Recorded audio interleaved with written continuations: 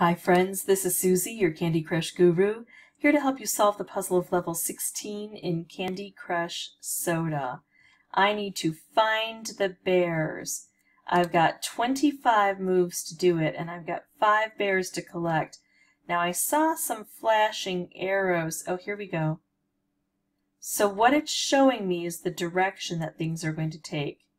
I remember this board slightly. We've got a really funky gravity situation happening. You know how on most of these types of boards you start at the top, and if you make a move at the bottom, everything will cascade down and fill in the spots, and you can get a lot of action happening that way. Well, that's the same as it is here, although you have to consider this is the bottom and this is the top. That's how things are going to flow. So I do this and everything shifts a bit.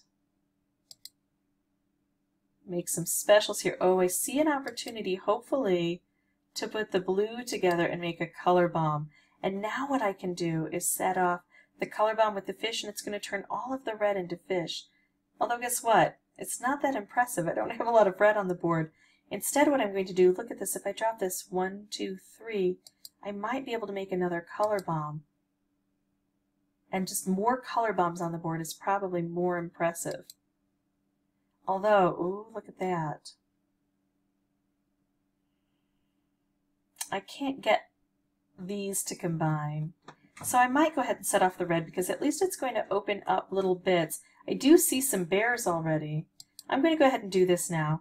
Not only is it going to pop the red where it is, but it's also going to turn the red into fish. Now it took out my color bomb, but that's okay because when that happens, it takes out the most prevalent color on the board.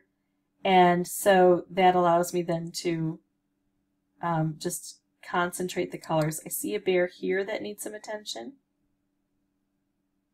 And if I can't reach them directly, then I'll do this and make things cascade. So there we go. There's that bear. I see a bear over here. And I see a bear here. There's one here. So let's do this. So that's 3, 4, 5. These are the bears I need. I can't get to them directly. Oh, I can get to that one. So now it's this one. And I can't get to it directly, but I can just keep making moves that will hopefully make some targets. There we go, and I got an automatic color bomb, a little divinely created one. But I don't need it. I got them all in time. Phew, that was a close one.